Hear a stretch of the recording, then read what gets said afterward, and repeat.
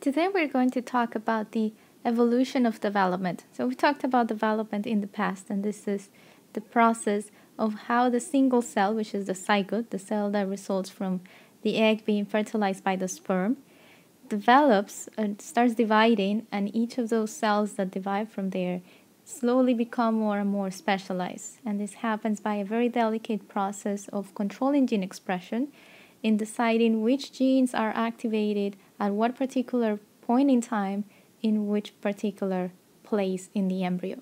So that is the general process of development.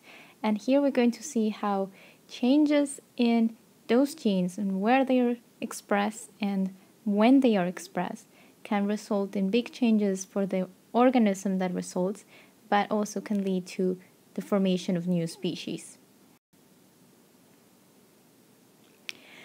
So for this chapter, we're going to talk about how the same gene can produce different morphologies and how the small number of mutations can give rise to a different morphological type, how a gene can gain a new function, and how we can use those changes in developmental pathways to compare whether a structure is homologous or homoplastic. And we can also use this information to understand whether two traits have the same evolutionary development, the same evolutionary origin, or they come from different origins. So let's start with how can the same gene produce different morphologies? And we have two main mechanisms. So we have changes in the timing of gene expression, which is at what point in time those genes are activated, and changes in the spatial pattern of gene expression. So let's look at the first case, which is called heterochrony. This means change in the timing of the expression. So for example, in this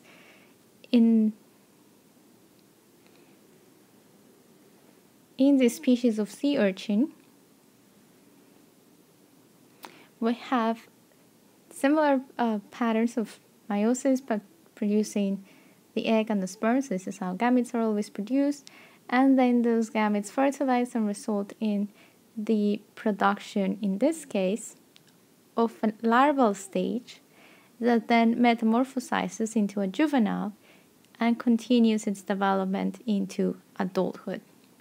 But on this other hand, we have in direct development, we are skipping the step. There is no algal here. We have direct development instead. So from fertilization, the formation of the zygote, we go straight into the growth as a juvenile and then as an adult. So there is no algal, no larval form here, and just losing the genes that control the development of the larval state results in this urchin being a different species.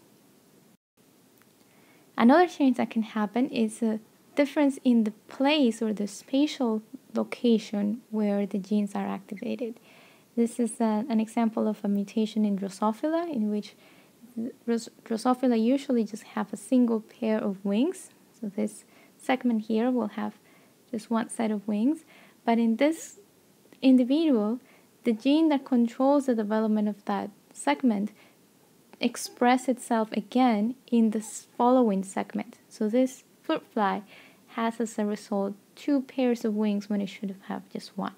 So a change in the location where the gene is activated resulted in this fruit fly having two wing segments.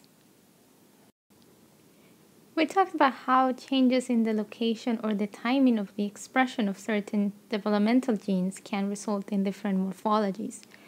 But now we're going to analyze the same question from the mechanism that is causing those changes. So what is the molecular mechanism behind the changes in gene expression? One possible change is that there are different transcription factors, or the transcription factors can no longer bind to the usual promoters or now bind to new promoters.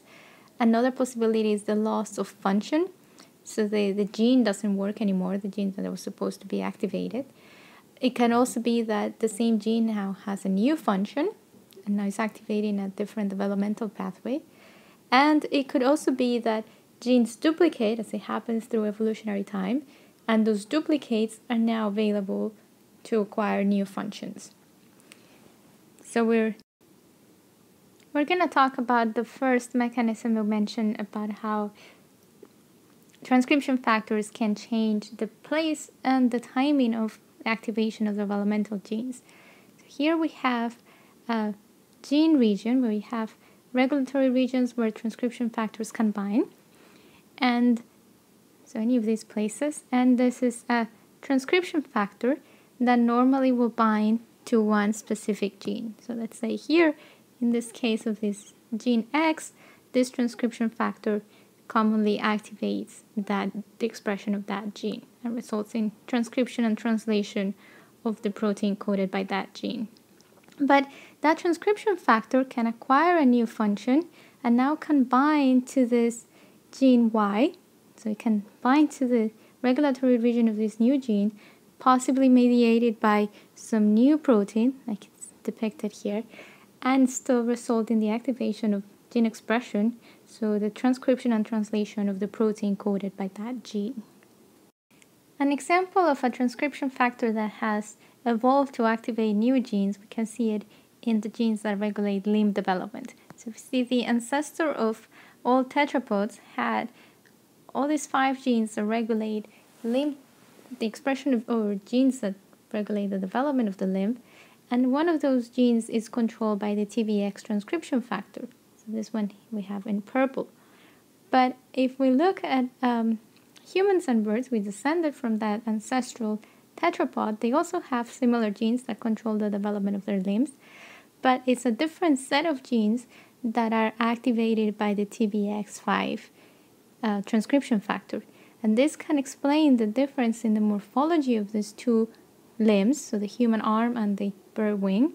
Even though they have the same bones, the relative length of each of those bones and the specific shape is different, and that in part is regulated because of the different genes or the different transcription factors that are activating the same genes. So the same genes are expressed but at different times and at different locations. Another way in which genes, developmental genes, can influence changes in morphology is when you have the loss of a gene. So in the case of this cabbage family that we have here, there was a mutation that occurred in the ancestral of cauliflower and broccoli, and that caused a stop codon in the gene that regulates the length of the growth of the stems. So as a result, we have cauliflowers and broccoli that have very tightly packed flowers produced in the same area. So they don't stop producing flowers, and they keep making them in a very short distance from each other. So this is an example of how small mutation, just a stop codon, can result in a big change in morphology.